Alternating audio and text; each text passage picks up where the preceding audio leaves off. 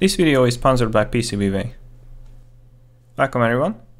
In this video I'm going to show you my new little project, which is a miniature 2-channel voltmeter for breadboards. The project is condensed into this tiny 12 by 24 mm PCB, and it only contains a few components. But trust me, it is a very useful gadget. This time I went for a red PCB with white silkscreen color, just to have a bit variety in the colors of my PCBs. The front side will accommodate all the surface mounted components, and the back side is used for some information such as my website and the purpose of the PCB, but it also contains 3 tabs that can be used for programming the microcontroller.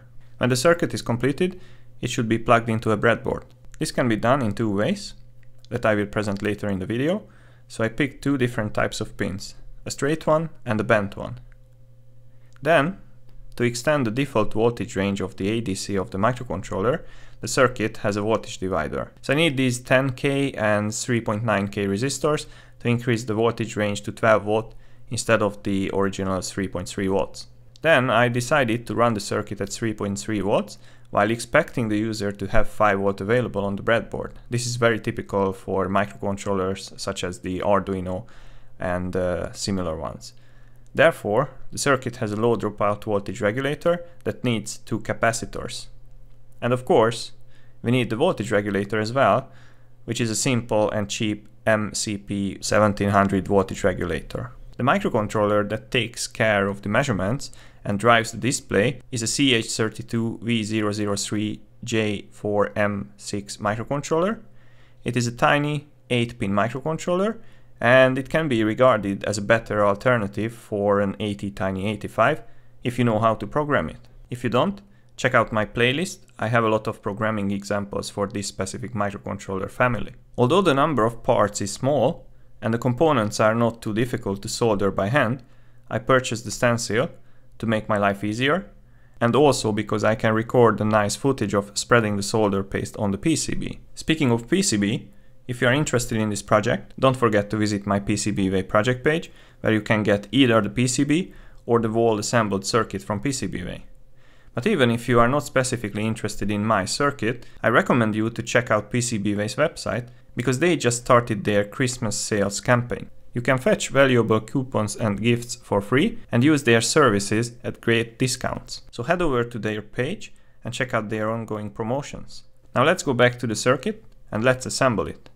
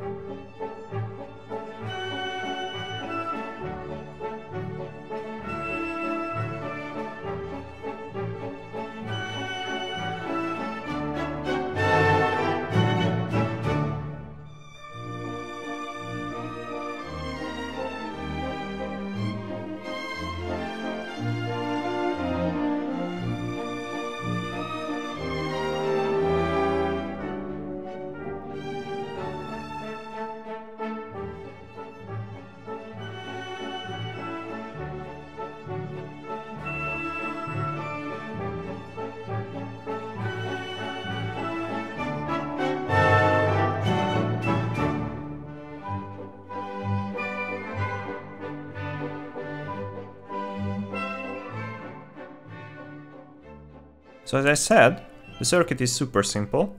As you can see, it doesn't contain too much components, and the components are neatly distributed on the PCB. However, one thing is still missing, which is perhaps the most important part of the project. It is a 0.42 inches OLED display. I actually designed the circuit for this specific display, so that's how the width of the PCB ended up being 12 millimeters. It is the width of the OLED display circuit board. As you can see, it fits the PCB nicely. Also, another part which I still need to attach to the PCB is the 4-pin header that I mentioned earlier. Now you can see how the circuit should look like when both missing components are attached to it. So first, let me attach the 4-pin header. I came up with a little trick to hold the PCB flat while I try to solder the 90-degree pin. I just plug in another set of identical pins to the OLED display side. So now the PCB is in level. And now it's very easy to quickly solder these 4 pins to the PCB.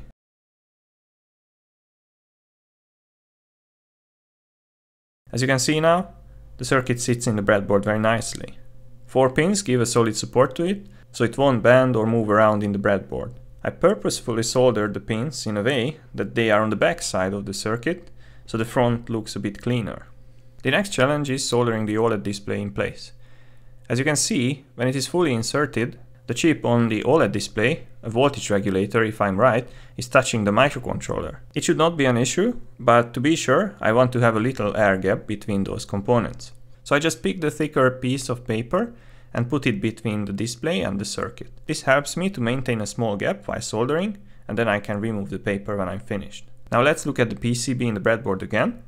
It stands there nicely, and the gap is also well kept. So now I don't really expect any disturbances from the display. And with this, the circuit is done, so let's test it and let me demonstrate it. So I put together a very simple demo circuit for this purpose. It consists of 2 potentiometers, both are fed by 5 volts, the same as the input voltage for the PCB itself. Also, you can kind of see how I imagine the usage of this circuit. When you work on your project on a breadboard where you want to measure voltages, you don't need to probe the circuit with a multimeter, which can be sometimes cumbersome if your circuit is crowded. But you can just have this small circuit somewhere on the breadboard, let's say typically in the corner, and use one of its 2 input channels to measure the voltage across your circuit. As you can see, the circuit reacts to the changes of the potentiometer on both channels, but let's find out if the readings are correct. I did not really put any efforts to calibrate the ADC, and I used the nominal values of the resistors when I calculated the multiplier for the voltage divider, so we can expect some deviations, but it should not be too much. Also, I just print the readings as is, so I don't do any averaging on them, which could, for example, improve the readings. As you can see, the first channel is spot on. It gives almost the same readings as the multimeter, and the second channel is a bit off, but only by about 30 millivolts. For me, this is acceptable because I'm not looking for a 6.5 digits performance. I just want to get reasonable readings, and as you can see the circuit does it well. So if you are interested in this circuit, once again visit my PCBWay project site, but also visit my website because I wrote a little article about this circuit and shared some extra resources there. Also, please consider supporting me by becoming the member of my channel. It helps me to invest in these kind of projects and continue producing this kind of content. So I hope that this video was useful to you. I hope you learned something, and see you in the next video.